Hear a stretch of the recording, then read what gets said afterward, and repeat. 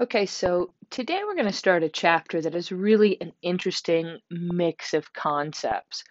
Today, in this first section, we're going to talk about the Protestant Reformation and also about Christianity going global. And this is something that we kind of touched on a little bit in chapter 13 and also chapter 14 when we were talking about the expansion of the Europeans, in particular to the New World, and them going and converting the indigenous population of the Americas to primarily Catholicism, but then there's also going to be some of the Protestant sects that will come along a little bit later and start converting people here as well. So, as usual, I'll show you what to highlight and I'll give the notes where we need to add some extras. And I'm not going to type them in, but I'll be sure to point out where those in particular need to go. So, to kind of start off with just a little bit of background information. Today, more than 60% of Christians live outside of Europe and North America. So, Christianity, in whatever form it's practiced, whether it's Catholicism or some form of Protestantism, is truly a global religion. And it will be becoming a global religion during this time period as well. And during this time period from 1450 to 1750, out of Europe comes two developments during this early modern period. One, like I said before, a little bit of a spoiler, is that Christianity became a global presence. Before, it had been more of a regional faith. It had been in predominantly Eurasia, a little bit into Northern Africa, a little bit, but Northern Africa is going to by far be more Islamic. The one Christian nation, I use the term really kind of loosely, is going to be what is now modern day Ethiopia. But we're also going to have another element of this chapter that will definitely come and clash with the basic tenets of the faith of Christianity. And this is going to be not just simply the scientific revolution, but it's also going to be the Enlightenment, where the focus for both of these is going to be on the use of logic and reason. So the other thing coming out of Europe is going to be that scientific revolution that I mentioned before, which is going to foster a different approach to the new world. Now, what you want to do here is next to B, underneath number 3, you want to put down this note. And again, you can go either on the right margin or on the left margin. It really doesn't necessarily matter. And this isn't going to be a very big note. But you want to put, please, here, both Christianity and scientific thought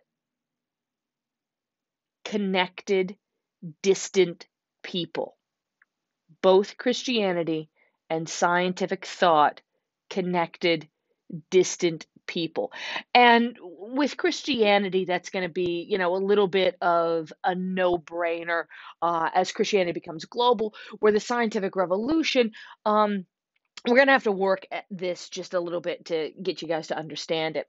The Europeans, of course, are going to be central players in these developments, but again, as always, they are not going to act alone. I mean, even though it looks as though the Europeans are movers and shakers, in reality, the people that they are coming into contact with are going to be just as important to the story as the Europeans will be. And again, a big part of this is going to be the people who converted to Christianity are going to shape what Christianity looks like in those particular places. You're going to see a lot of cultural blending going on here as well. And finally, to finish up this section, science is also going to meet with varying receptions from other regions of the globe. So, again, it's not going to only be the all European show. And you want to put down here next to B underneath number 4, do you want to put, please, here that science became part of the definition of global modernity? Science became part of the definition of global modernity. And what's going to happen here, and this is going to be something that we'll definitely build upon later, in order to be a modern nation, there is going to have to be an acceptance of science and scientific reason and logic and the technology and just general knowledge that kind of goes and flows along with that. So, in the first section here, we are going to globalize Christianity. And in this globalization, we actually are going to have the fragmenting of Christianity. We're going to have the breakdown of the Roman Catholic Church and the creation of the Protestant faith. So, in 1500, and I kind of said something about this before, Christianity is going to be mostly limited to Europe. You want to get down here, and this is just a little bit of background information so we can kind of go forward. But you want to put down here next to the unlabeled sentence, the Roman Catholic Church was the oldest, strongest, and richest institution in Europe. The Roman Catholic Church is the only institution to have survived the fall of Rome. And with this age of well more than 1500 years, it will have grown amazingly influential, very, very powerful, very, very wealthy. Um, and unfortunately, with that age, with that power, with that wealth, is also going to come some corruption. And the Reformation that we have is going to be a reaction against that. In general, this is just where the Roman Catholic Church stands at this time. We're definitely on the defense. Oh, let me fix that here. We're definitely on the defense against Islam. We're not necessarily that far removed from this point to the Crusades. You also have the growth of the Ottoman Empire intruding on the eastern part of Europe and actually even getting into the central part of Europe when the Ottomans go and lay siege to Vienna in 1529. So the Islamic presence is going to be a big deal. And it's going to kind of contribute to the situation that the Roman Catholic Church finds themselves in here as well, leading up to and allowing the Protestant Reformation to go ahead and to take place. So the Protestant Reformation is going to begin in 1517 when Martin Luther goes and posts his 95 Theses asking for debate about ecclesiastical abuses. What Luther is basically doing here, and we'll get a note next to A on his number one here in a second, Luther is writing down 95 complaints that he has with the Roman Catholic Church.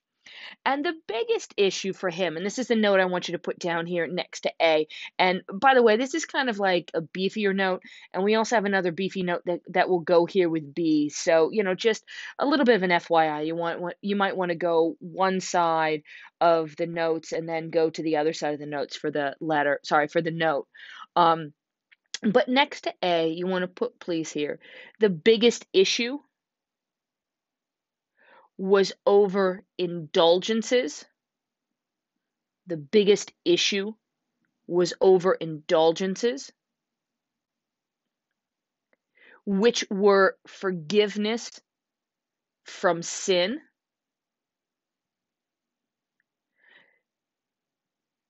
they can be received through prayer, pilgrimage, crusade, or bought. So what ends up happening is that the Roman Catholic Church is in need of money, and indulgences, which have always existed, ultimately are going to become kind of like a really great fundraiser.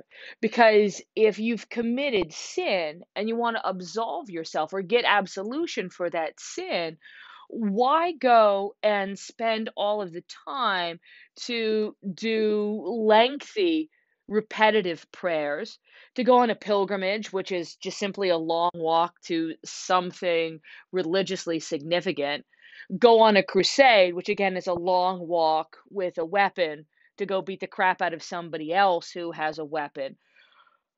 Why not just simply go and pay for it, especially if you have the cash? And the deal here is that Luther isn't necessarily anything new. He's one of many criticisms of the Roman Catholic Church. We have criticisms of the Roman Catholic Church that go well into the medieval period, like well before the 800s. We have another series of complaints and reforms within the Catholic Church that are going to be in the 13th and the 14th century. So Luther isn't necessarily anything new. And Luther's protests rather, one of the little differences here is that his protests are going to be more deeply grounded in theological difference. The big one here is that he questions the special role of the clerical hierarchy, including the Pope.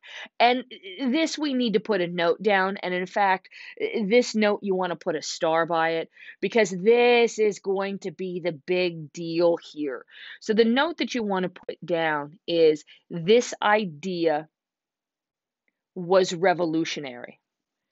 This idea was revolutionary. And again, you want to put a star or two by it because this is going to be one of the things that really gets Luther into a lot of trouble with the Roman Catholic Church.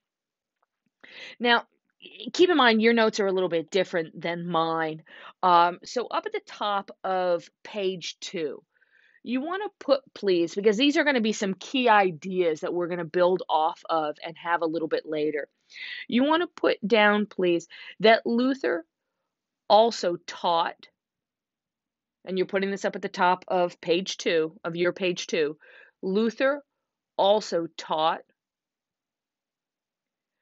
a new understanding of salvation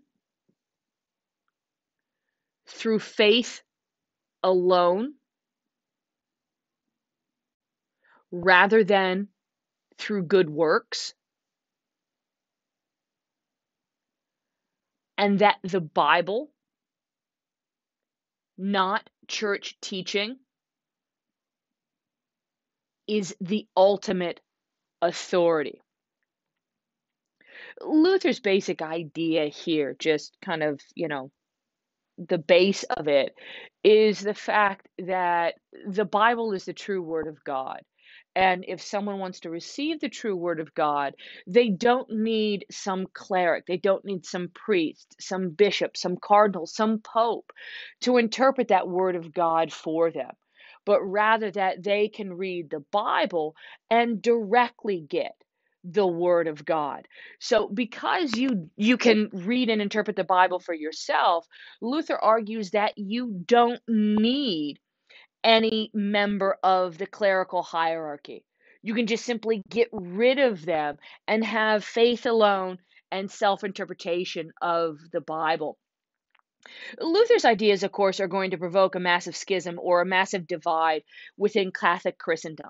Now, the catch here is going to be, and we'll get into this here, I think, a little bit later, is that Luther didn't intend to separate from the church. He just wants to reform the church. He believes that the church has lost their way, has kind of gotten off their path a little bit, and he wants to reform them, or he wants them to reform, hence his movement being called the Reformation. That he wants them to get back on the right track. And this isn't anything new. We've had earlier reform movements that have called the church's corruption or the church's misdeeds into question and have worked to try to get the Roman Catholic Church back on, at least what the reformers see, to be the right path. And Luther is going to attempt to do kind of fairly similar things. Now, Luther's ideas will feed on the political, economic, and social tensions, not just simply the religious differences, although there will be some problems with this later on. Some monarchs will use Luther to justify independence from the papacy. But now, here's the thing. They're not necessarily doing this for religious reasons. These guys have massive ulterior motives. So, next to B here, underneath number 2, you want to put, please, that they would then claim the church land as their own. So if they get rid of the Roman Catholic Church, the Roman Catholic Church, by the way, is the single largest landholder in all of Europe. These monarchs go and they kick out the Roman Catholic Church. Well, there's all this church land that these monarchs will greedily gobble up and claim it as their own. And remember, land equals wealth and power. So this gobbling up of the former church land is going to increase their power in their country. It's also going to increase their wealth. And on top of this, because the Roman Catholic Church was so politically influential, you're going to have multiple religious leaders like cardinals and bishops operating as these monarchs' advisors and kind of interfering sometimes within the working of the government. If they get rid of the church, these monarchs no longer have to deal with that interference. Commoners are also going to be attracted to these new religious ideals as a tool for protest against the whole social order. Now, here's going to be the catch, and you want to put this note down here next to D, underneath number 2. In the 1520s, there are German peasant revolts that Luther did not support. What happens in the 1520s is that you have these German peasants who use the words of Luther to attempt to launch a social revolution. They use his words to attempt to throw off or destroy the established social structure. And to be honest with you, the established political structure where the peasants are at the bottom. Luther comes out against these revolts and he basically says, no, no, no, my ideas are simply religious. They're not political, they're not social. If you want to attain the next step, then you just simply need to be a good Christian. But at the end of the day, whatever your social standing is, your lot in life, and I'm not supporting any type of a revolution that's going on here. Now, there are going to be a lot of women that will be attracted to Protestantism, but at the end of the day, the Reformation just simply didn't give them a greater role within church or society. Because within Protestantism, you don't have the honoring of the saints, you also don't have the honoring or veneration of the Virgin Mary. So, women's position as people of honor, people to kind of worship, people to venerate, is going to be lost within the Protestant Reformation. Protestants also closed convents, which, by the way, is where you get nuns, which gave women some alternative to marriage. At this point, if women didn't want to marry, if you're a Catholic woman, the alternative is, well, you just become a nun and you join a convent. Well, since the Protestants don't have monks or nuns, that option is taken away. So there's no alternative to marriage. If you don't want to marry, suck it up, buttercup. You're still going to end up having to get married. It does, bigger picture, and this is going to be big for us going forward as well. There is some increase in education of women because of the emphasis on Bible reading. In general, and you want to put this note here next to D underneath number 3. But there was little use for education beyond the family. In general, what you will see, and I started to say this, in general, what you will see in Protestant nations are higher literacy rates because in order to receive the word of God, you have to be able to read the Bible. You also have Bibles being printed more frequently and also being printed in languages other than Latin. In order for someone to read Latin, you have to have a formal education. And there's a massively huge number that simply aren't able to go ahead and do that. What helps the Reformation to really kick off is going to be this invention of the printing press. And you want to put a big star here by number 4 because this is a really, really big deal. Without the printing press, you don't have Luther's ideas expanding outside of his immediate little community. As the Reformation spreads, it will splinter into an array of competing Protestant churches. Luther's church, Lutheranism is going to be the oldest, but you also see Calvinists, you'll see Methodists, you'll see Presbyterians, you'll see Anabaptists. There will be tons and tons of variations on Luther's message. The catch here is going to be that the religious differences that are popping up in Europe are going to cause another level of problems. It's going to make Europe's fractured political system even more volatile because this is going to be another difference. Not only are these guys already amazingly competitive with one another, but now you add religious difference that's going to be very deeply felt, and it's going to ultimately end in conflict, where we have the French wars of religion, where they're Catholics versus Huguenot. Huguenot, by the way, are French Calvinists. And then all of these conflict is going to end with something known as the 30 Years' War. Now, the catch with the 30 Years' War, and you want to put this down here next to B underneath number 6. Do you want to put, please, here, that it's fought over both political and religious reasons. It's fought over both political and religious reasons. And to be honest with you, the French wars of religion are also going to have some political issues kind of molded in here as well. So even though these are wars of religion, religion isn't going to be the only issue at hand with any of these conflicts. The Protestant Reformation will then, in turn, provoke something known as a Catholic Counter Reformation. And here there's a couple different things going on. We have the Council of Trent that's going to clarify church doctrines and practices. It's called to kind of rectify the problems that Luther points out in his 95 Theses. What the Council of Trent ends up doing is just simply reaffirming Catholic doctrine. They do correct some of the abuses and corruption, where we have a new emphasis placed on education and the supervision of the priests. There's also a crackdown on dissidents. And what's happening here with D, and I need you to put this little note in next to number 7, is this brought about the Inquisitions. This brought about the Inquisitions. Now, this is kind of for some a second round of Inquisitions, but they're trying to get rid of any, for lack of a better idea, any error messages within the Catholic dogma, within the Catholic message. And they're just going to get rid of that, relatively violently.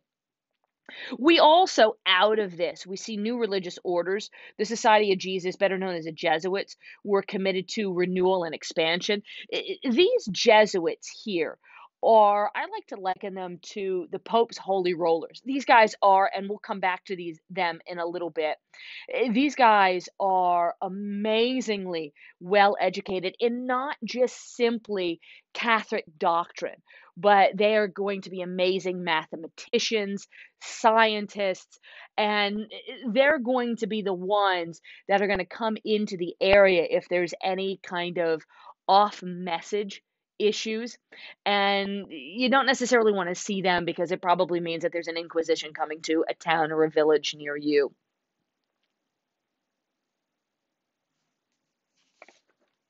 The religious reformation is also going to encourage skepticism towards authority and tradition. You want to go ahead and put a star by 8 because this is going to be big once we get into the scientific revolution. And we'll kind of talk a little bit more about that later, but people are actively starting to question, especially the Roman Catholic Church, but also the Bible as the sole source of all information and truth.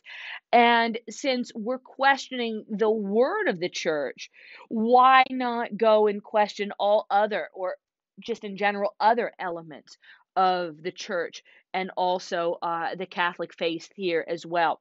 And it's also going to foster religious individualism, which again, we'll kind of deal with this a little bit later here as well.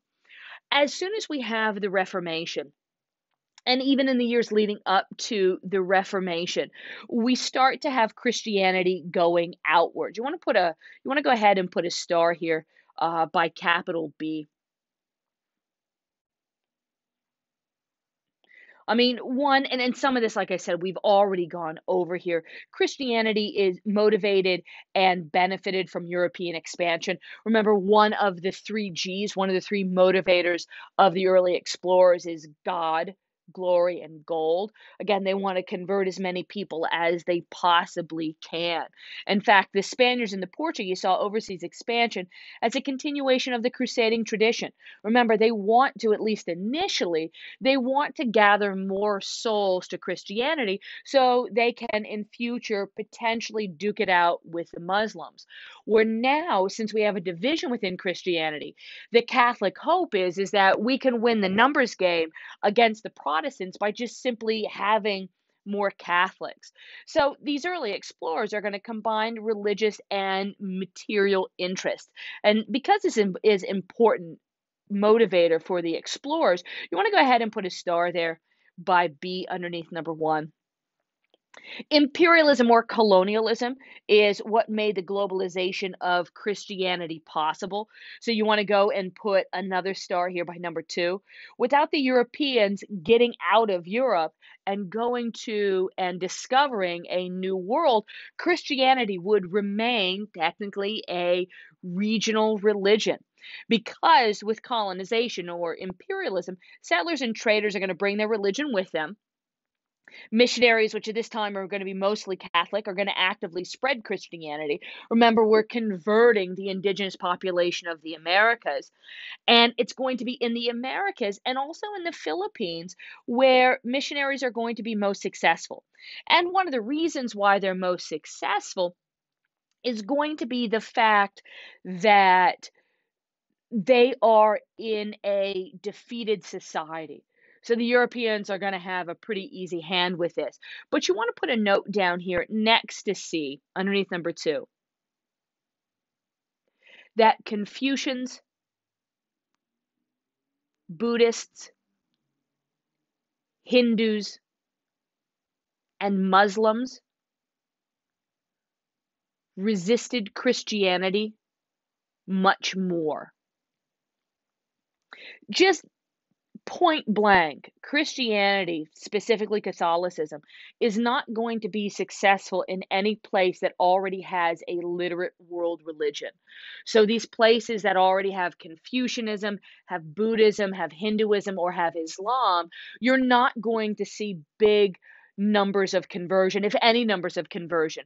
Where these places in Spanish America and the Philippines, because they're not literate and they don't have these literate world religions, and they're a conquered people, Christianity is going to be very, very successful in those particular areas. In Spanish America, and this kind of leads into what I was just saying, the process of population collapse, conquest, and resettlement made Native Americans receptive to the conquered religion. The Europeans specifically are going to claim some exclusive religious truth and try to destroy traditional religion instead of accommodating them. So early on, conversion is really, smash and bash, that we will kind of beat you into submission. However, as time goes on, we're going to start to see the blending of the two religious traditions being far more common, where local gods are going to remain influential. You also have the Catholic Church going and creating these new saints that are specific to the new colonies in the New World that are going to have a lot of similarities with some of the old Aztec, Incan gods and goddesses. We just simply are going to change their names to make them more Christian and less indigenous. You also have some societies, like, for example, the Incans, that as they're taking on some of the images of Catholicism, will kind of throw in some of their old school images as well, where you kind of have the blending of the two. Like, for example, the Incan nobility and royalty will be denoted by wearing this specific red type of fringe on their forehead. Well, what the native Peruvians do is they start to adorn, they start to put this red fringe on statues and images of Jesus Christ to kind of blend with the old school Incan ideas and these new forced upon them Catholic ideas. We will attempt to expand into China, where Christianity is going to be reaching China at its most powerful during this period, during the Ming and the Qin dynasty, because the Chinese are much stronger than the Europeans. This is going to call for the Catholics to do a slightly different missionary strategy, where they need government permission to operate. And specifically, rather than converting the masses like they do in the New World or in the Philippines, the Jesuits are going to be brought in, and they're going to specifically target the official Chinese elite. Next to B here, underneath number one, you want to put down here that they were respectful of Chinese culture and tried to accommodate it.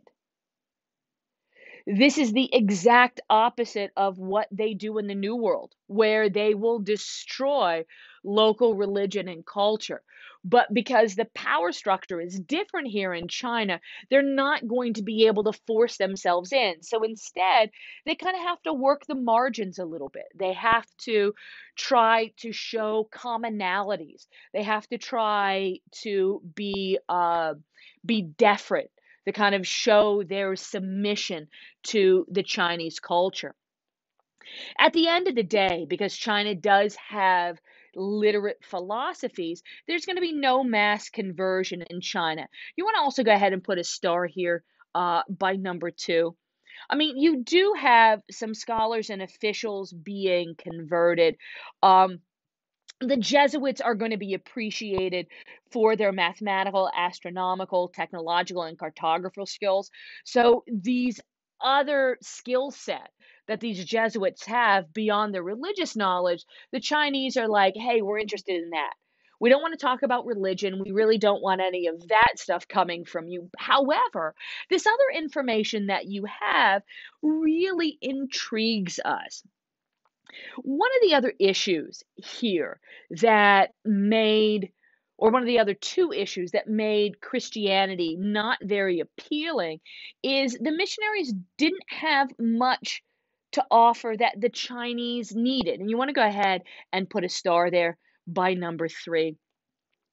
The Jesuits aren't coming in with any special answers to, why do we exist, how did we get here, what happens to us after we die, because Chinese philosophies already fill that void.